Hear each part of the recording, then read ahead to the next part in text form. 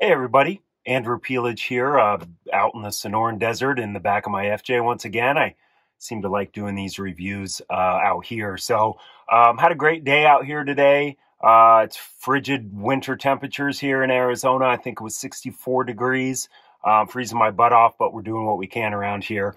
But great day. Saw an owl out here. Unfortunately, I only had my 70 to 200 out, so didn't get a good shot of that. Had a couple F-35s fly by as well, so that was cool to see. Got a terrible shot of those too because I only had a 70 by 200. But I am here to talk about a backpack by GuraGear, and I've done a previous review on their Kaboko 2.0. Which is a fabulous pack. And GuraGear sent this new pack. It's called the City Commuter, and this is the 18-liter plus. They sent this out to me, let's see, about 6 months ago.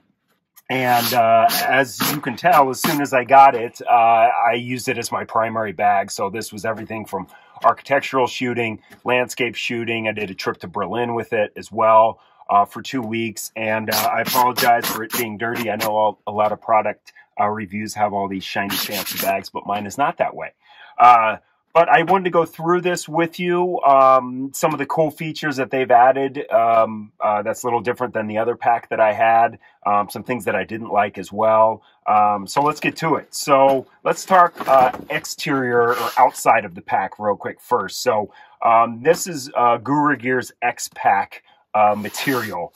I believe it was designed for some sailing.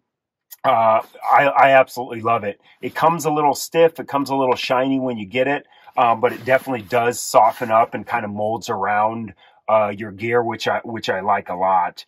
Again, super durable. I'm digging that. They also have added, I guess, what we're calling these magnetic pods. So if you can kind of hear it on the video, they pull out and then they snap back. And really, really love these. And especially with a bag called the City Commuter, you're going to want something with a sleek profile. And these magnets help do that. So you don't have a big baggy pocket coming out. And GuraGear nailed it. So big, insulated, 32 ounce. I think it's even bigger. Will it fit? Yes, it does. It fits great. Worst thing in the world to get a pack with a pocket like this and you can't fit your Nalgene in there or your insulated bottle. So check on GuraGear for that. That was awesome. Along this side as well, we'll just keep going through. There's a big buckle. I think it's a little oversized in my opinion, but it does great. No problems with it, in and out, easy. On this side of the pack, you also have a rainfly pocket, or really anything you want. I keep my rainfly in it. The X-PAC fabric is water resistant. I think it's a little bit more than that, but I think they're claiming water resistant. I have had to use, or thought I had to use, my waterproof pouch cover in Berlin. Both work like a champ. In little downpours or sprinkles, I don't even put the cover on anymore. So that lives here on the side. Also in here is a little tiny pouch or pocket. And from what I've understand, it's for like a tag, if you want to keep like a GPS tag in your backpack, which I thought was a cool little touch. It's hidden back there, so people won't necessarily, it's not obvious for people to find it if your bag gets separated from you. So really like that. Other side is the quick access. So, you know, I don't really, in the past, have not used this feature a lot. I'm really an architectural photographer. I don't do a whole lot of city stuff, but I did use this feature after receiving this pack. And not so much like a Wild West, you know, quick draw kind of thing, but it's nice to set this down and be able to pull it out pretty easily without having to do these big zips to get to your stuff. I'm keeping an R5 28 105 in here with an adapter, so that all fits in here. It's pretty tight, but you can fit all that and pull it out with ease, which is great. Color coded with the blue, which I love. So if you see blue, that means you're unzipped. I've lifted up my pack unzipped. I've seen other people do it. It's a terrible, terrible thing. So it's nice that GuraGear has included this blue liner in here to make sure you know when it's open. Also great high visibility for low light. You know, the sun's about to go down here, so it's nice to have this bright blue when I'm looking around for stuff. Let's go to this side here. So this is the front. Again, sorry it's so dirty, but this is GuraGear's kind of butterfly opening, I guess. It's kind of mirrored on both sides. They're pretty similar, a little different. I won't go into all the stuff here, but plenty of space for traveling. Usually all my like personal stuff lives in here. And then when we open up the guts of it, I'll show you where I keep all my kind of photography stuff. So traveling with it, it is nice to not be able to not have to open the guts of it to get passport or, you know, snacks or anything like that in here, wallet, all of that stuff. So great. Zippers are great. I love the pulls on them too. You can really get your finger in there and yank on them a little bit to get it open quickly and efficiently. Cool thing they've added here, which is different than my 2.0, is this magnetic clips. So again, I'll kind of show you. I don't know if you're going to be able to pick it up, but you can hear it.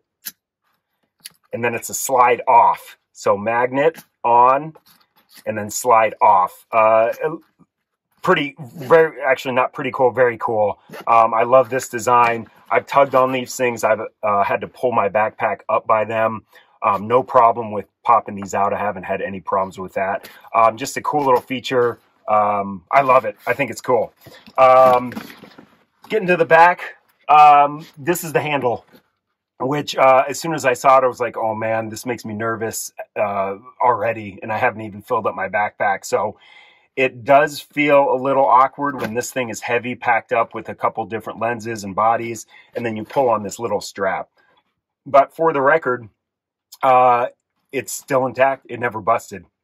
I yanked on this thing a few times in Berlin, you know, trying to get it out from a plane, and no problems. I do wish it was still a little bit bigger.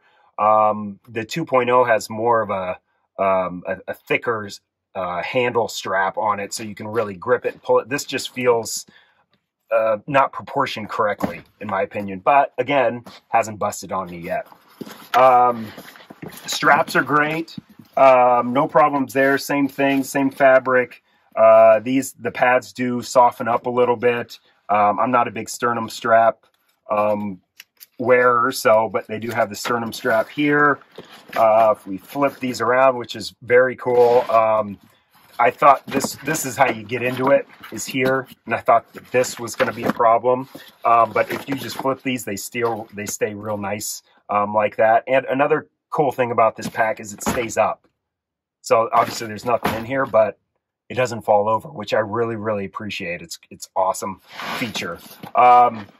Plenty of padding back here, lots of airflow. You can throw it on your roller luggage if you want to, which I did. Works great. And then now, instead of like the 2.0 has the butterfly opening where you kind of zip it and it comes like this, and you have kind of mirrored storage. This is just back to one big opening. So pull on these guys, and this is another thing that I think I can fix, but I haven't had time to do it yet. But my zipper does get caught on these little straps down here, and I think that's for a hip belt. I think I may be able to iron those out so they don't stick in, but it has been annoying on a couple times when I'm trying to unzip this and it gets stuck on that. Other than that, the zippers are great. So it folds out here. Plenty of storage. So I got R5, 24-105, 70 to 200, and then I usually have two tilt shifts in here, so 17 millimeter and 24 millimeter. My battery charger goes in here, no problem. Then the lid, great. Another magnetic here. Two sleeves, which is like felt covered. I guess you could put in a laptop and an iPad or something if you want in there. I didn't want to take all my stuff out, so I got stuff in here, but this is all batteries in here. Zips are good, plenty of storage in here. Not a problem. Interior is great. So there is a little more space in this pack than there is in the 2.0. So if you're looking at comparing those, there is a difference in there. So last thing I wanted to show you is this top pack. So it's a roll pack, which I thought was a pretty interesting design. I've never had a roll pack. I wasn't sure how it was going to work, how I was going to use it, but I love it. So it's expandable. So if you can see in there, it's just a big belly, big open hole, which is great. So I've put like fleece and clothes in here with camera stuff in here. But I did find out that it fits a Mavic 2 Pro perfectly in here. Lays all the way down. I don't know if you'd be able to see that, but lays flat in there. And then I have my remote in a case, and that goes in there as well. And then 2 magnets on there to snap it closed. You roll it, and then it's magnet closes on both sides. So wonderful design. I love it in there. I do wish there was one extra roll, because if you stuff it one more, it's hard to get that first roll, and then it doesn't really feel closed. You know, it's like those water duffels. You got to roll it a couple times to make sure it seals properly. So, but overall, I really, really like it. I think GuraGear does a great job of thinking about their designs. They're very thoughtful in things and considering issues and challenges that we as photographers have. So I can't recommend this pack enough. I do have a code for 10% off. If you want to use that, I'll put that in the link down below. I'll put some more information down there. If you have any questions, put them in the comments down there. Make sure to like and subscribe. And that's it for me from the Sonoran Desert. So thanks for listening. Bye.